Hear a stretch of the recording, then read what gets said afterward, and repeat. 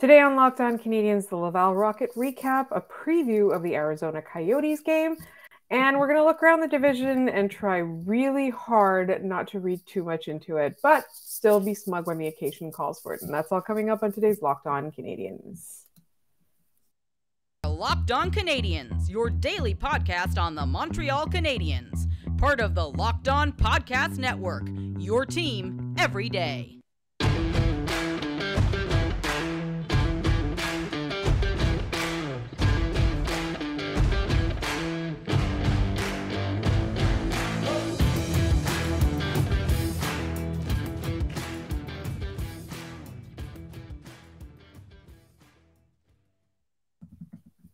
Hi there, everyone, and welcome to episode 609 of Locked On Canadiens. My name is Laura Saab, also known as the Active Stick, and I'm joined, as always, by Scott Matla of Habs Eyes on the Prize, who was watching and covering the Rocket game at the time that we're recording this on Wednesday night. Scott, how are you doing, and how was that game?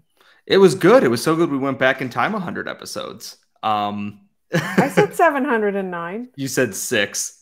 Oh, no. Okay, so we are episode 709. Oh, my God. We were having this conversation before we started recording. I am not in any way inebriated. I'm, in fact, simply tired. And the designer bags, the Prada bags under my eyes are still there. As you will see, hopefully they'll have dissipated by tomorrow's episode. In the meantime, I want to say thanks to everybody who's been bearing with me and my chronic tiredness as of late. Particularly my co-host. So it is episode 709. There was a Rocket game tonight, though I was not imagining that part. No, you were not. And it was actually a pretty strong showing for the Rocket, who I don't think have played overly badly this season.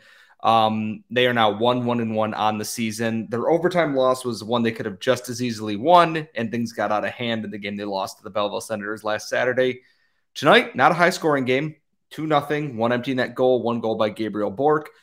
But across the board, it was a much more cohesive effort. There wasn't a lot of the lapses and issues that we saw in the previous games last week. And a lot of that came down to the prospects are playing very well for the Rocket right now. And the veterans are leading the way, as we kind of expected. But the prospects are more than holding their own in the system right now.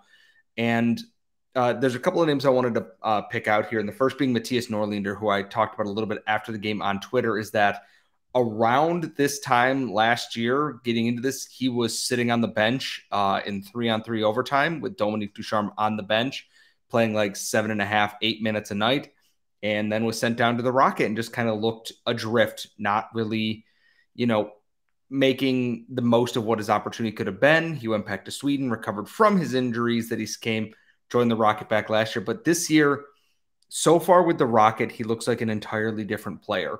He's not playing as confidently as he did when he was hitting his peak with Frölunda, but I look at him making plays and he's taking chances.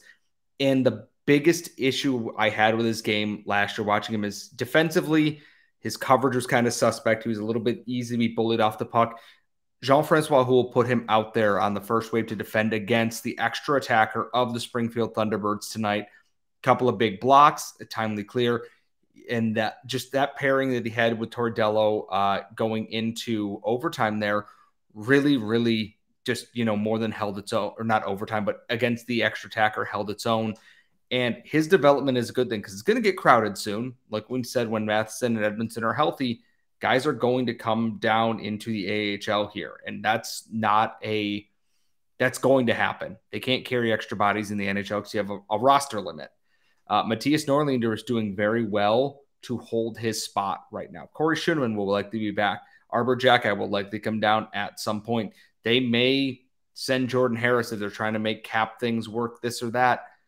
He's doing everything he can to hold that spot right now, and I think that's important. I'm not saying he's going to be jumping into the NHL anytime soon, at least in the next couple weeks kind of thing, but if he keeps playing like this, there's no reason why he can't be in that Chris Weidman role for the Canadiens up in the NHL. And that's exactly what I wanted to bring up, is that in the off season, what I had noticed among the discourse, and it's something that as podcasters, we're not just reading our own comments, we're monitoring what's going on the internets, is that people had kind of penciled him out of the Canadiens' future they kept talking about him as the odd man out or a trade piece. Do you think that that's changed 3 games into the Rocket season? I think with all I guess let's talk about the preseason as well. Like overall, the preseason plus the Rocket season, how's he been doing? The thing is, watching with the rookie tournament, nervous, got better. Preseason didn't really do anything to cover himself in glory, so to speak. And he was one of the first early cuts to the Laval Rocket, which is fine because that's where he should be right now. Defensemen take time to hit their next level. I look at someone like Jonathan Kovacevic, who's been in the AHL for a while now and is seemingly doing pretty well holding down a top 6 spot for the Canadiens. I'm more than willing to be patient with Mattias Norlinder because if they allow him to develop into what he can be, that's a huge bonus for the Canadiens. They don't have a reason to rush him this year. They can let him marinate the way that he needs to, and he is getting better. I do think, and the biggest thing is his defensive reads are getting much better. Even when he makes a mistake, his play getting back into it to try and defend against things is getting so much better. Mistakes don't result in everything falling apart. He's got more composure to him. And I guess part of that is he knows he's here. He's not, torn between going back to Europe and this or that. He is here right now.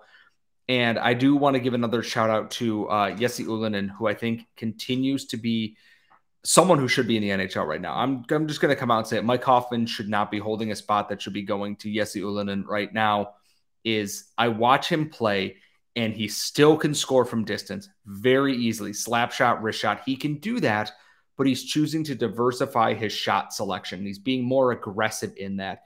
He's taking more chances. He's not overpassing it. He's cutting into dangerous areas. And against Springfield tonight, he could have had 2 or 3 goals. He clanged a couple off the post, got a couple blocked or big saves by Joel Hofer of the Thunderbirds. I'm seeing the growth in him in his overall game that makes me confident that he could be in the NHL very soon. If they can find takers for a Drouin, for a Hoffman, for an Armia, for whomever, Jesse Ylonen should be in this lineup right now. I think he brings exactly what Martin St. Louis wants. And yeah, you're okay with some of the defensive lapses because he's still developing. It's not like a veteran who is what they are at this point. And speaking of who is what they are at this point, the Canadiens do have a game. I don't know if I would call it a tank bowl anymore because the Canadiens aren't outwardly or actively tanking. So we're going to talk about a preview of the game against the Arizona Coyotes, and that's all coming up in just one moment. But first, you know the drill, but I'm still going to tell you, because BetOnline really should be the only place that you're going for your betting football and basketball, hockey, all of your sports betting needs. You're going to find all the latest player developments, team matchups, news, podcasts, and in-depth analysis on every single game. As always, BetOnline remains your continued source for all your sports wagering information with live betting and up-to-the-minute scores for every sport out there, including ours. I mean, I know a lot of people are excited about the beginning of the season. There's tons to be betting on right now, and BetOnline is going to be where you do that. It is the fastest and easiest way to check in on all your favorite games and events, including Major League Baseball, MMA, boxing, golf, you name it, they've got it. Head to the website today or use your mobile device to learn more. BetOnline is where the game starts. All right, so the Canadiens have a game. It's been a couple of days off.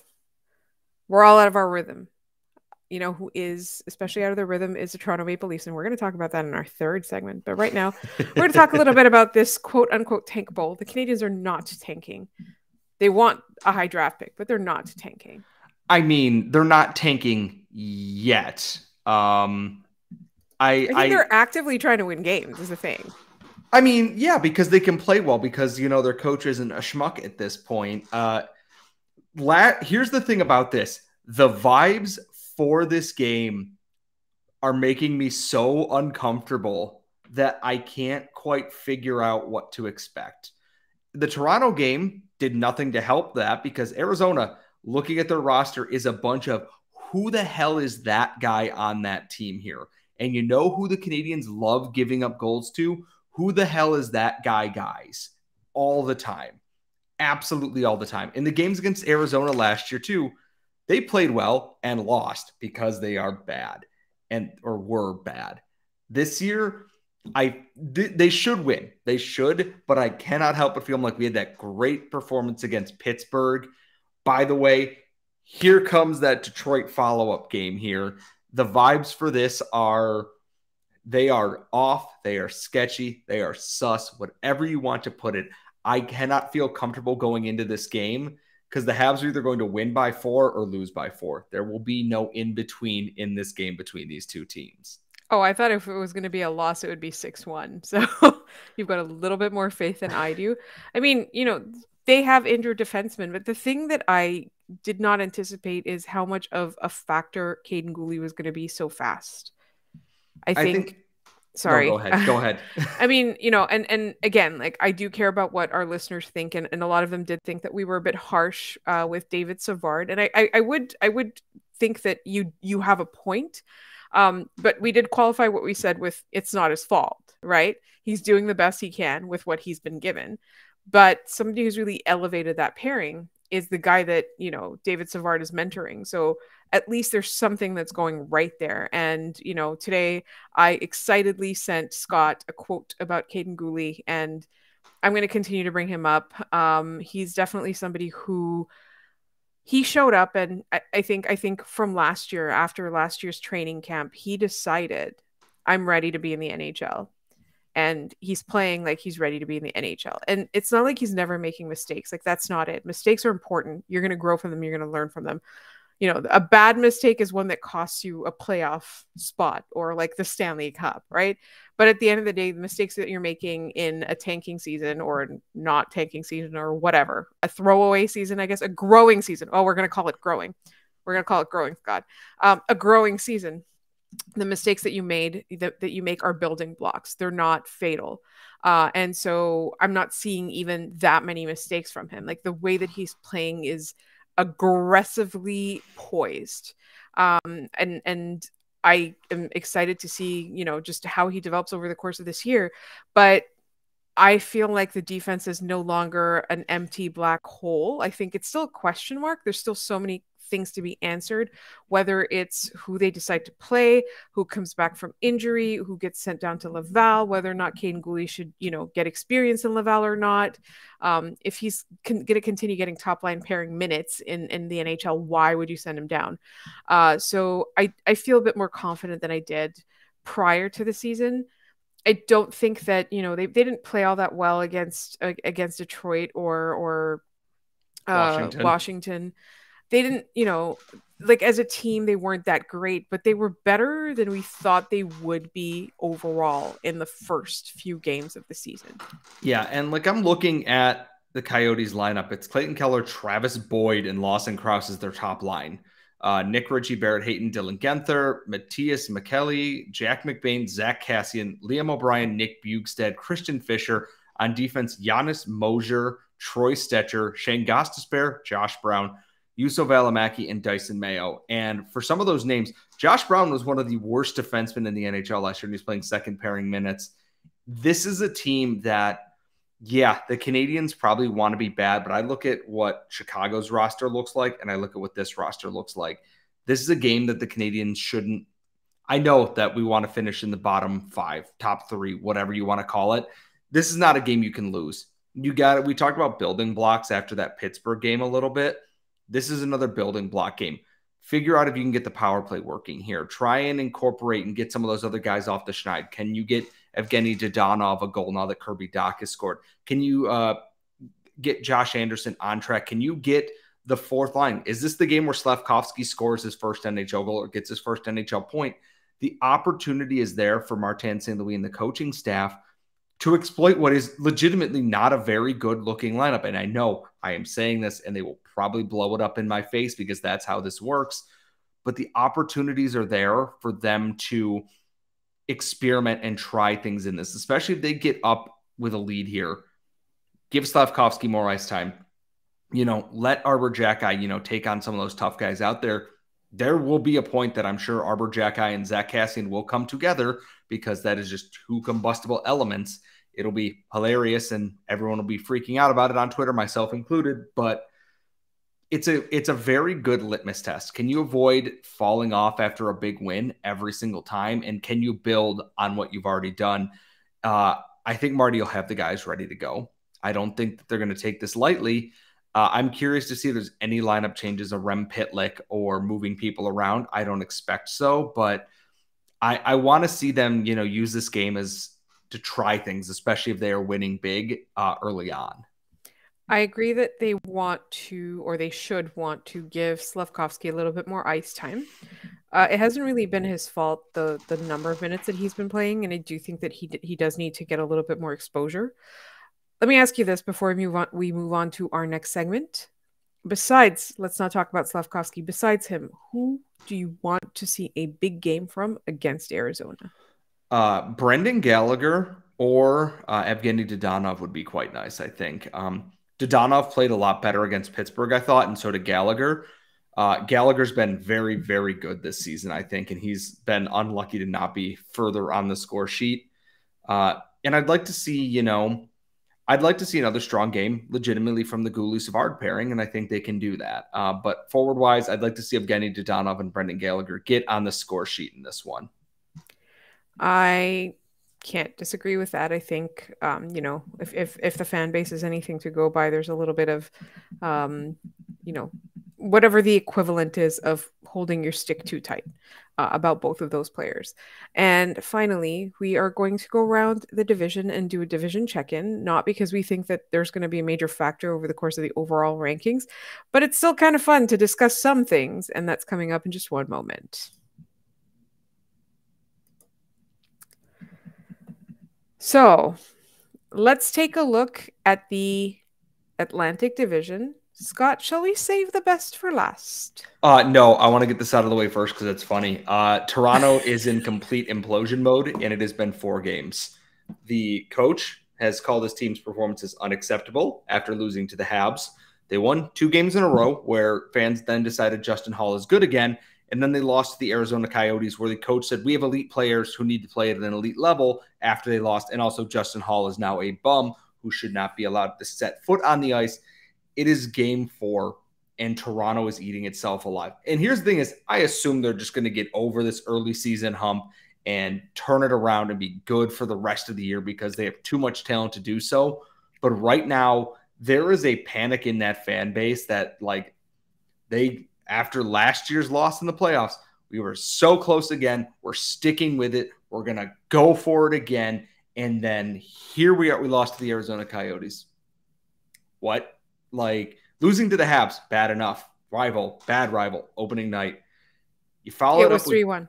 It was 3-1. And then you follow it up with 2 much better performances. Not perfect, but better. You lose your starting goalie. He's injured. Jake Muzzin is out. Timothy Liljegren still out. Austin Matthews has not scored a goal yet this season. And then you lose to the Arizona Coyotes at home. That's about as rough a start as you can get for a team that, again, is picked by many to be the off-season champion, to be crowned before the season came in. And it's not there. And I'm not saying the Habs are going to finish better than the Leafs. I hope they don't, because the Leafs don't need any more elite talent through the draft in their pool here. But there's a panic, and people are very, very on edge here. Everything is under a microscope now. We're in year 6 of Kyle Dubas, 6 or 7, whatever it is. Results do matter. And right now, these are not the returns you're looking for a team that was within a goal of finally getting over their boogeyman in the first round. And here they are. And you look at everyone else in the division has gotten better or is still dangerous. And Toronto is stumbling out of the gate. They're tied with the Habs in the standings right now. And take a look at how those 2 teams were compared this offseason. I think it goes without saying that Sheldon Keefe is on the hottest seat, and then followed by Kyle Dubas, and then followed by, I guess, Brendan Shanahan. Here's my question is, would you consider Brendan Shanahan to be on the hot seat at all or not? No. I think Brendan Shanahan's probably on the coldest seat out of the 3 there. Sheldon Keefe's seat should have been on fire after they lost to the Habs in the first place. I've talked to people who watched him with the Marlies, and a lot of the thought is a lot of his success comes from having elite players to execute when his systems don't work. what are you going to do at the NHL level here? And my thought is, here's the thing, is that they fire him, are they going to coax Barry Trotz out of retirement, which is terrifying because Barry Trotz, very good defensive coach. The Leafs with a truly lockdown defense and that kind of offense is horrifying to me, and I hope that is not the case. But if they don't get it together here, Sheldon Keefe will be fired before the new year starts, and if they're really bad, Dubas won't finish the year. I don't think it's going to come to that, but I do think Sheldon Keefe is a losing streak away from being fired. And if Kyle Dubas isn't willing to do that, I don't think he's going to be long behind him at that point. But we are 4 games in. This can all change in a week, and they could go on a 4-game winning streak by then. So this does have all the makings of that, though, right? Like that early season adversity, that conversation that we're having. And then Barry Trotz, for a reason, did not sign in the offseason because he has a chance to sign with a real true contender if he just waited it out. Like there's a lot of coaches that need to perform or they're going to get fired. And so he's going to end up having his pick. And I think if you're Barry Trotz, you take that Toronto knowing what you have and you're able to pull a contender out of them. And that to me, like it feels like a fairy tale season kind of thing, or like one of those, those historic ones. I hope it doesn't happen. I hope they keep Sheldon Keefe just a little too long. And I look at their schedule. They play the Dallas Stars the day you were hearing this on Thursday. They play the Jets on Saturday. They play the Golden Knights on Monday, the 24th. They play the Sharks in San Jose. They play the Kings in LA, and they play the Ducks in Anaheim. That is the rest of their October schedule. Every single one of those games is winnable for them.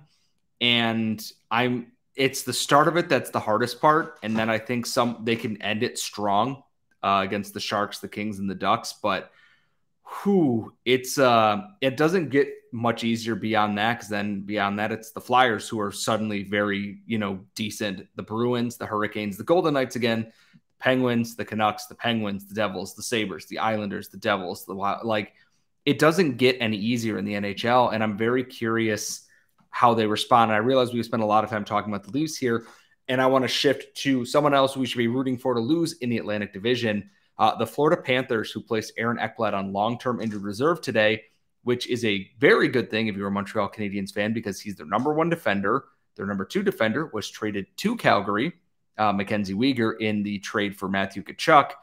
And what that means is guys like Gustav Forsling, Radko Gudas, et cetera, are playing a lot of minutes. And the Canadiens have their unprotected first-round pick in this upcoming draft. To me, they did beat the Flyers tonight, which, boo, whatever, fine.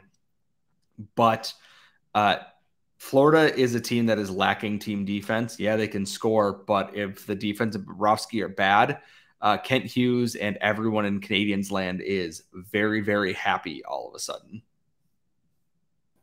And that's really a thing. We knew Florida was going to take a step back from last year. And when I say step back, I mean regular season. The playoffs did leave a lot to be desired, but I mean, they finished the season at the top of the league. I think that it was to be expected with who they lost, particularly behind the bench, and who they lost on the ice. And that's not even factoring in the Ekblad injury, right? So I knew that they would take a step back, but I still thought that they would be in the top 3 in the division.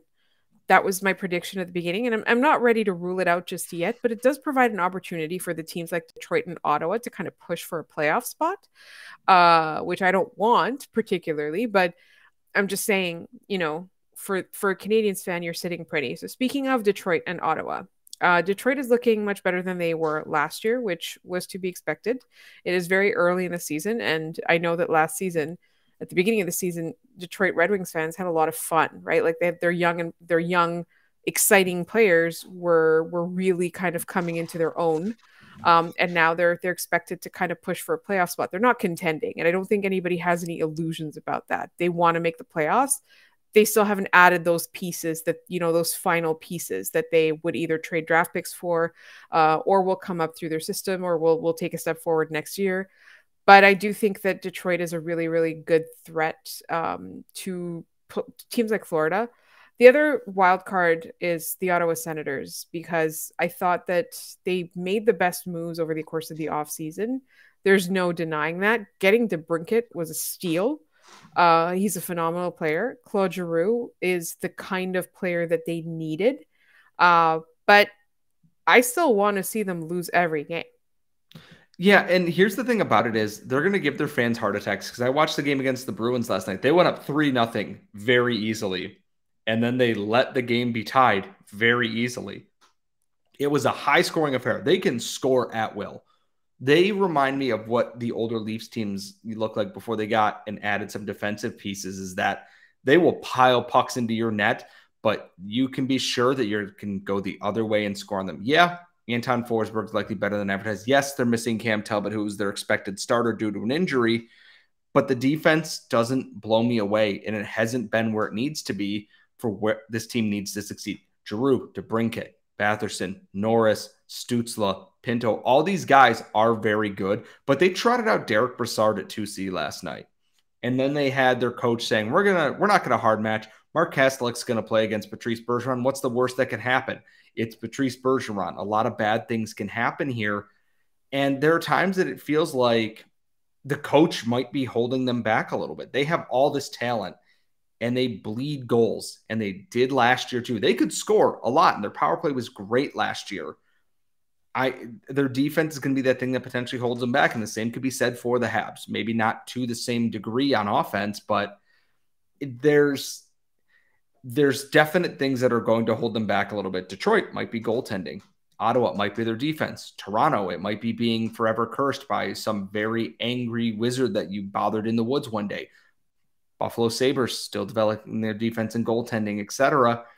Every team has a flaw, except maybe Tampa, and Tampa's might just be, yeah, we went on 3 deep cup runs. We're tired. Like, what are you going to do about it? So the Atlantic's still good. And I'm not saying the Canadiens are going to, climb out of the cellar this year, but the times are waning here a little bit. The old guard, and I say old, like there's not, a bunch of young guys waiting there. It's changing, and you're going to see a new crop of these young stars rising up here. And the power balance is going to shift from Tampa, Toronto, Boston to Ottawa, potentially Buffalo, hopefully Montreal in the future here. And that's happening so far this season. There are no easy outs, so to speak.